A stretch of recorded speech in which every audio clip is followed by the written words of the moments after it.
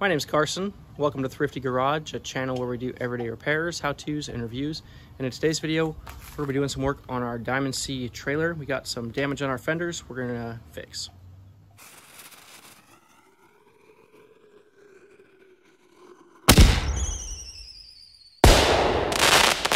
Here we have our Diamond C equipment trailer we use to haul our equipment with. And we've had some issues with the fenders. And recently, one of our employees actually knocked this fender out of track. But before that was even an issue, I noticed that we started to crack on all of these. So you can see we've got little rocks in there, and those rocks are acting like wedges and pushing the trailer out. We'll go ahead and show you this damage, and then we'll show you the other side. We've got a little bracket right there this fender's supposed to sit in, and this one's really bent up. And you can see right there, it's been pulled out, and it's actually rubbing on the tire. So on this side, you can see it's also cracking, and we've got all these rocks in there. So last time I washed this off, I tried to clean that up really good, all the dirt and rocks and stuff, everything that's in there.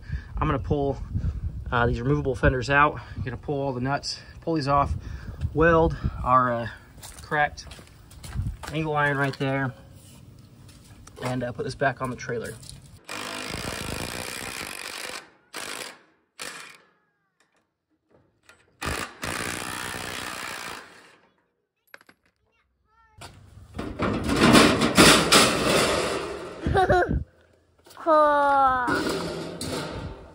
Okay, we can see where the tires were rubbing. That one was rubbing.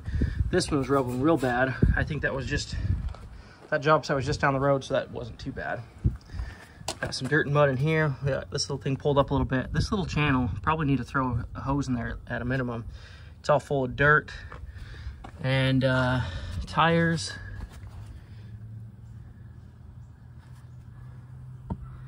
Got that dirt right there. Any significant damage or wear? Not that I see. These are a little bit hard to get out. As I pushed that carriage bolt up, then it just started spinning, but we were able to get it and make it work. Here's a look at the other side. There has been some minimal rubbing as well, a little bit more on the front and the back.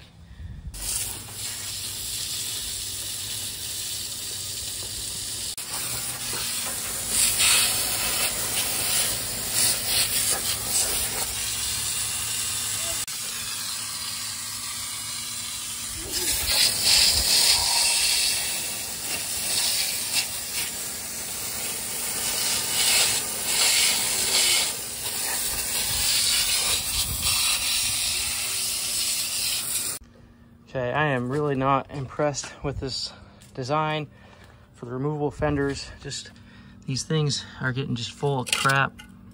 I just had to pry, so they're welded in a couple different spots. So welded there, welded there. Well, I guess they're welded in 5 different spots. And where the welds are at, they just get packed full of dirt.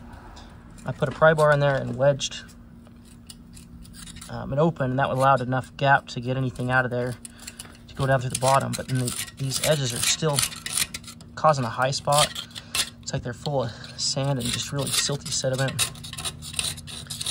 It's gonna make it really hard to fully clean these out and let these fenders sit back in where they were from the factory. We will get it as clean as we can so these don't keep leaning up and breaking that weld. Okay, got these all cleaned out. Got our pry bar stuffed in there. You can see all that rust. You can actually see on the bottom there, it might be hard to tell, where the powder coating touched and then has now been separated because we pried on it. But we got most of the dirt out. There is still some dirt kind of in those seams where it was welded on. But if I would have ordered this from the factory, I 100% would have got drive-over fenders or the heavy-duty fenders. But this is the way the trailer came from the trailer yard. They had the removable fenders, which is good for some things, not so much for what we do. But it's what we got. Maybe eventually we'll upgrade and do some weld-on fenders that are a little bit heavier thickness than these. Okay, let's get these welded up. We'll pop this back into shape. I did notice this weld right here came separated as well, so we'll go ahead and grind that down, weld that together. Everything else looks pretty good through here. There's a little tiny weld inside here. And then I'll try and go down the back side of those probably. So here's another look at the powder coat. We did a review on this Diamond C trailer and kind of talked about how the powder coat was not as good as what was maybe advertised. So back underneath here, you can see all this rust forming. It's just not good penetration. All on this back side here, where all those rocks and everything have just been sitting, has just deteriorated. And then here's where it's been sitting in that little lip.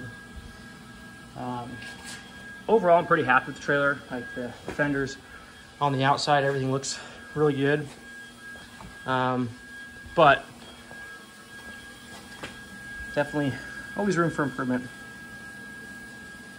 And hopefully this feedback is positive and not perceived as negative. Just looking at ways to improve product and just relaying that to everyone else here on the YouTubes. Here's a look at those welds. Got that little back piece put on, some welds there. We're gonna clean this up with the grinder and the flap disc. And we'll slap some primer and paint on it and get it back on the fender. Okay, got this all welded up, painted up. Looking good. We're gonna bolt this back in and hopefully everything's good to go. Good as new. Don't mind my wrong mismatched factory color. Ended up accidentally ordering the cement gray instead of the silver metallic. Got a tighter seam there. Gonna maybe try doing some silicone or some backer rod or something there to keep the dirt and crap from getting in there, but for now that should work and should keep us DOT legal and put us back in business.